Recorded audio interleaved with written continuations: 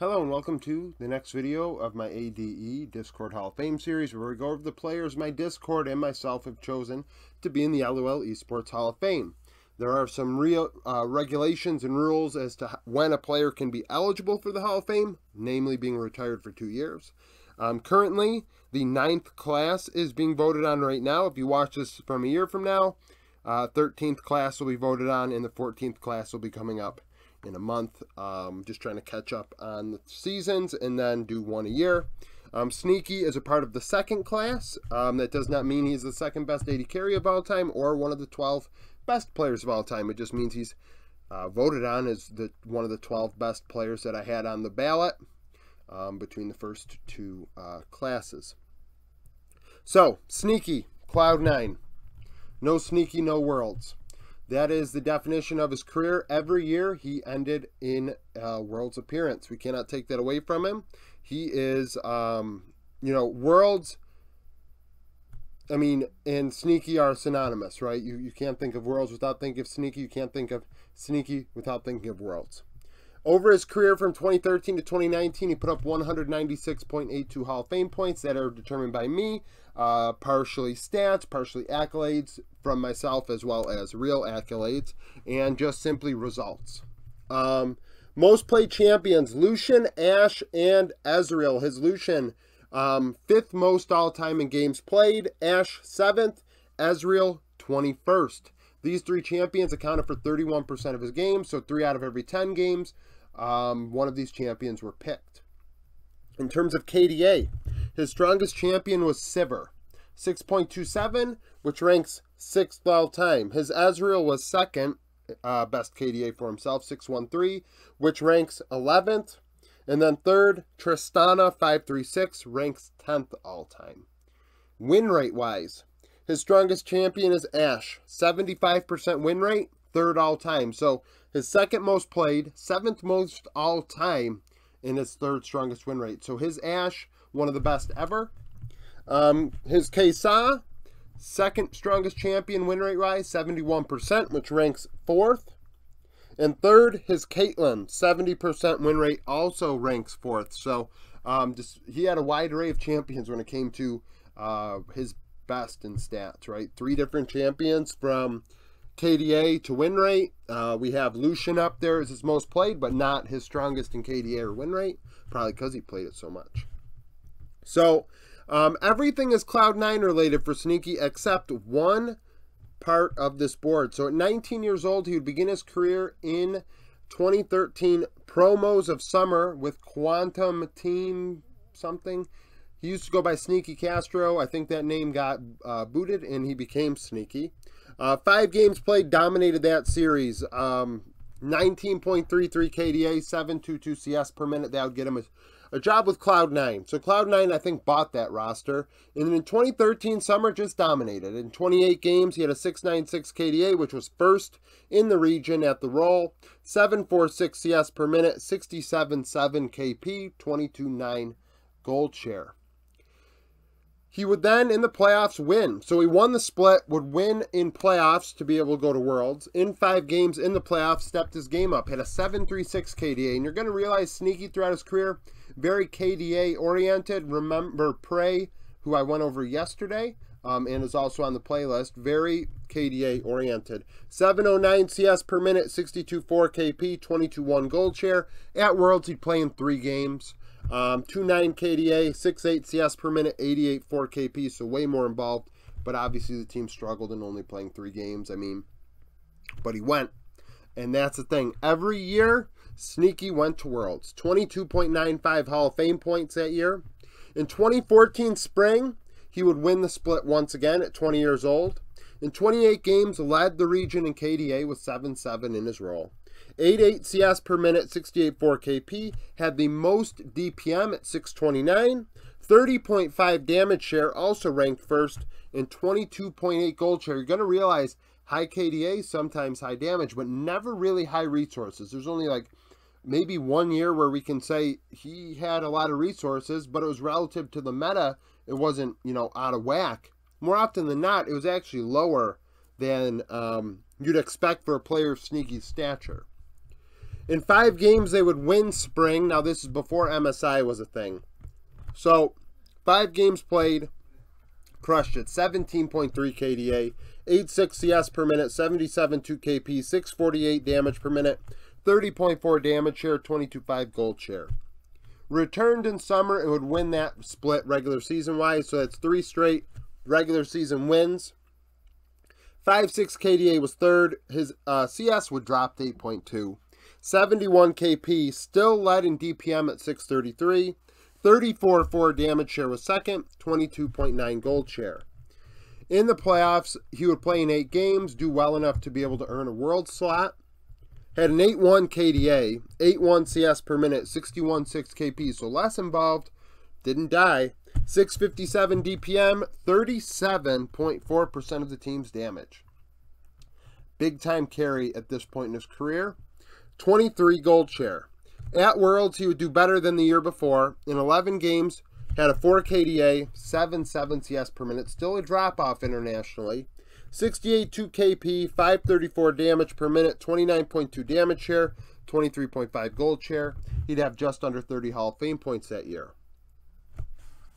2015, same story, like 21 years old. In 19 games, had the second best KDA in the LCS at 80 carry with 7.2.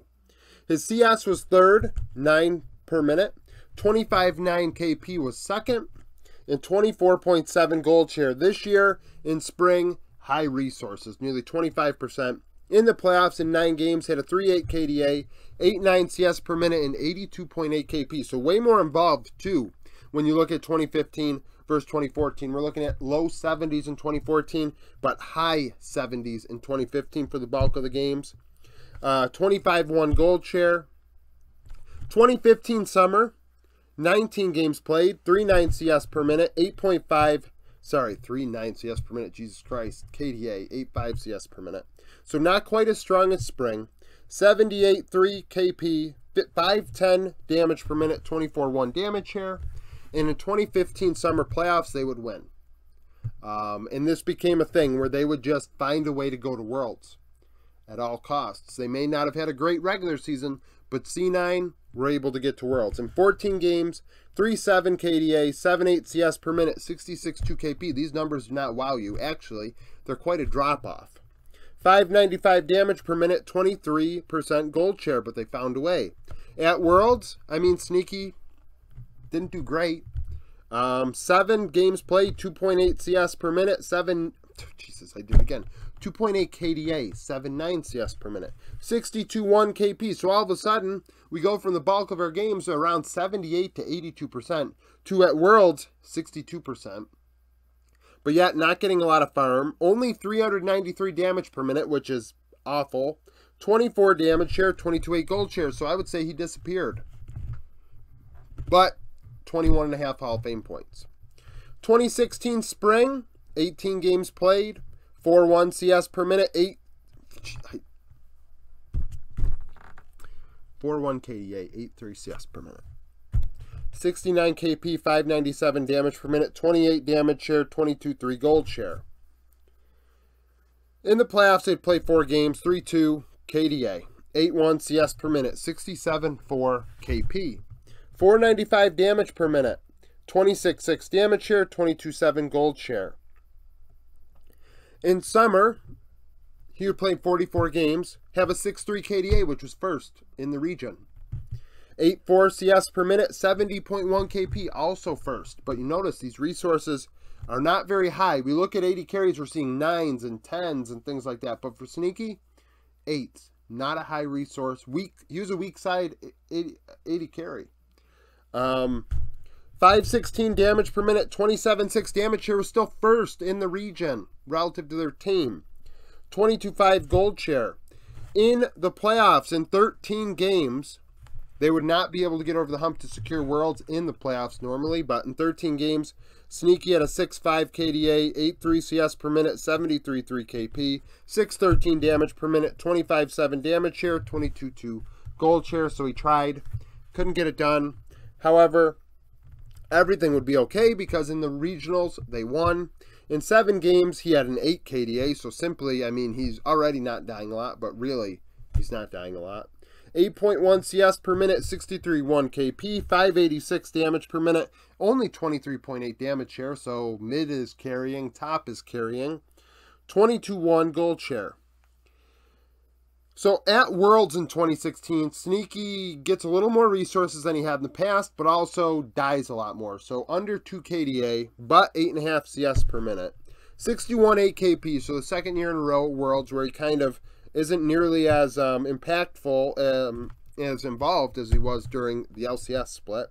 612 damage per minute, 27.8 damage share, 21.8 gold share. So only 21.8% of the team's gold at World after, I mean, a year where he was under 23%. When we think of primary carries, we think of 24, 25, even to 26% when you look at the elite resource hoarders. Sneaky was just not that way. He was weak side, and he found a way. And in some cases, he led the region in damage per minute or would lead the team in damage share, despite the gold not being there. And that's huge because players that can do that, that find ways to make things happen, find ways to be impactful without a lot of resources, are the best type of players in my opinion. So that year he'd have 24.5 Hall of Fame points, 4 for 4 when it comes to Worlds. Now on to the second half of his career. Okay, so 2017, 23 years old. Sneaky, once again, doing well. 44 games, would be second in KDA at 4.2, but still low resource, 8.3 CS per minute, 62.8 KP. 546 damage per minute, was third in the region, 26.2% of the share. And once again, 21.6% of the gold share.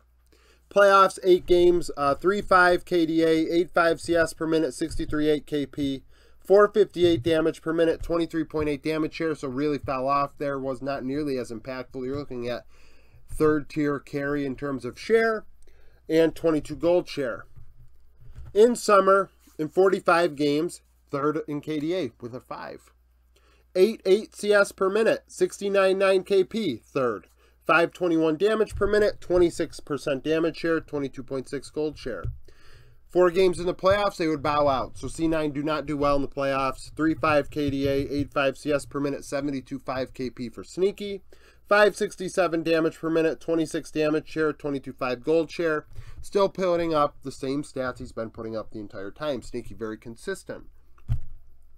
Regionals, they win. So in 4 games, Sneaky steps it up from what he was doing all year or even the last 2 years. In one series, he had a 10.3 KDA, 9.8 CS per minute, 68 KP, 820 DPM, which was 33.3% of the team's damage and 24.2% of the share. So all of a sudden, he's carrying. At Worlds in play-ins, play-ins at Worlds is bullying when it comes to major regions. So in 7 games, he had a 10.2 KDA, 9.4 CS per minute, 62.5 KP, 627 damage per minute, 30% of the team's share, and 22.9% of the gold share. And actually, he'd do well in Worlds in general. It became a thing where Cloud9 did better because they got to play in play-ins and ramp up to go to Worlds, had a lot of scrim time and things like that. And they would have some success. One of the best, if not the best runs when it comes to LCS teams at Worlds specifically. And internationally, I guess one of the best runs because we had a couple, LCS had a couple good MSI runs. C9 had the best Worlds runs. So in 11 games, 3.8 KDA, 9.3 CS per minute, 72.1 KP was second at the tournament amongst 80 carries. 750 damage per minute, 33.7% of the share, and still 22.8% of the gold share. So Sneaky was not the reason why they struggled. 37 Hall of Fame points. In 2018 spring, in 20 games, Sneaky would have a 4.2 KDA and 10.2 CS per minute. So this continues. What happened in 2017 regionals carried throughout 2018 for the most part when it came to becoming just more important, more impactful when it came to resource-heavy play in the case of Sneaky. So, like I said, 10.2 CS per minute, 71.6 KP, 645 damage per minute was third. 30.8% of the damage share, 23.3% of the gold share. In 3 games in 2018 spring, it's not his fault that they lost. 9.5 KDA, 10 CS per minute, 86.8% of the KP. Somehow had 807 DPM despite dropping out. 44.6% of the damage share. That's why he dealt half the team's damage in the loss. And 25.5% of the gold. 2018 summer was the ugly one for Cloud9. They would bench Sneaky. They would bench Jensen. They would get weird.